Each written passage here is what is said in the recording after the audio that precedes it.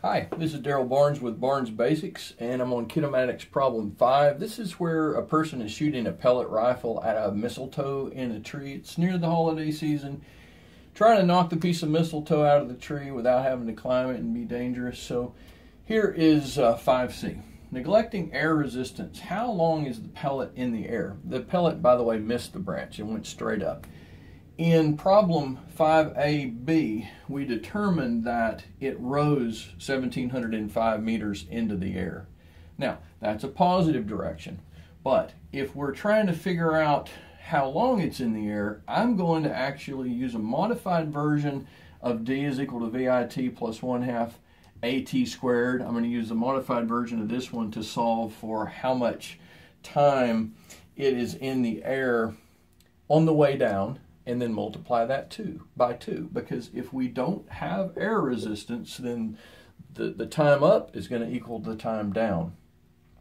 Now, if the pellet has been shot from a pellet rifle, it's going to go up,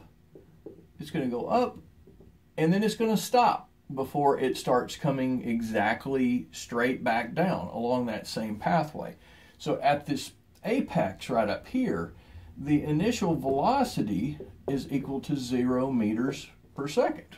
So if initial velocity is 0, then it doesn't matter how much time it is, that's going to be null and void. So we're going to be working with a different equation. D is equal to 1/2 GT squared. So let's solve for time. Let's do that. So what I'm suggesting is let's multiply both sides by 2. 2 times d is equal to 1/2 gt squared multiplied by 2. We get rid of the 2. And then let's divide both sides by g. Let's do that. So we, in effect, have t squared is equal to 2d divided by g. And then if we take the square root of both sides, let's do like that. T is equal to the square root of 2d divided by g. And so that is our working equation. So we've done all the heavy lifting. All we've got to do is just plug a couple of numbers in here. We've got a negative value downward for the distance, and we got gravity as negative 9.81. So let's plug this in and see what we get. We got 2 times negative 1705, and that's meters.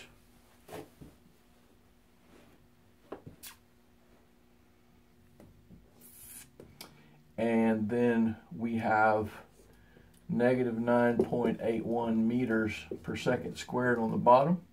Meters will cancel. We're left with 1 over 1 divided by second squared, which when you flip that all around, it comes out to the square root of second squared is seconds, which is the correct unit. So let's put this in our calculators and see what we get. We have 4 sig figs here.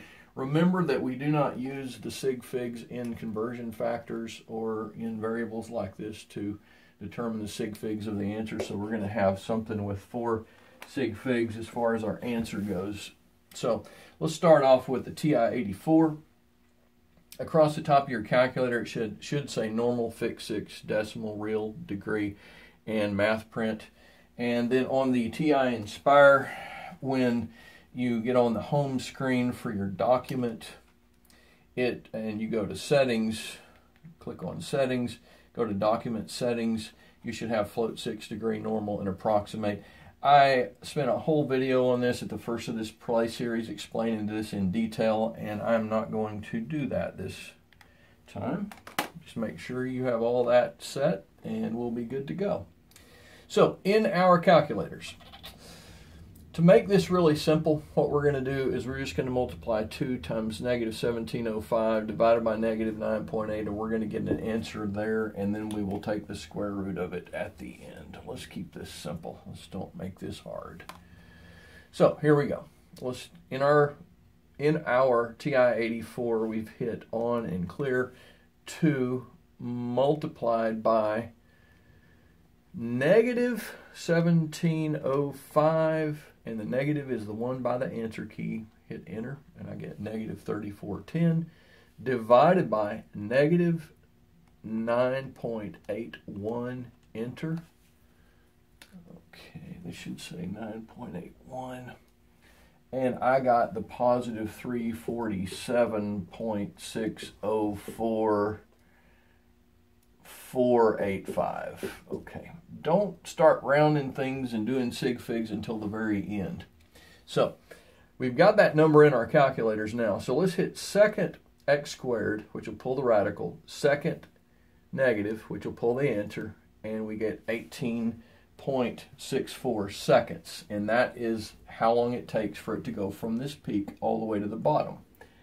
So we'll go ahead and put that into 4 sig figs. 18.6, it says 644, 18.64 seconds. That's for the down trip. So to find it for the up and the down, which is going to be the equal amount of time up as equal amount of time down. Remember, gravity works on something moving upward and it works on something moving downward. So we're going to say 2 multiplied by 18.64 times 2, and we get 37.29 seconds. 29 seconds. So that's the total. That's the total time. That answers the question, how long is the pellet in the air? Marvelous. And if we wanted to, we could convert that to scientific notation. We could say 3.729 times 10. We've got to move it one place, 10 to the first seconds. We could say that. That would be okay to do that. Marvelous. Very good, class. Very good. Let's do this with the TI-Nspire now. 2 multiplied by negative 1705, enter, divided by negative 9.81, enter. I got 347.604. Okay, this did the float 6, so it cut off a little bit of that. It's a little bit different than fix 6, but let's hit Control X squared, Control negative, which is answer, hit enter, and I do get 18.6442. I got 18.6442, and when I round that off, cut it off, the 4 does not make the other 4 go up, so 18.64 is correct. Multiplied by 2 times 2, enter, 37.2883. So I rounded that off to 37.29, or 3.729 times 10 to the first seconds. That works. Marvelous. Another happy face.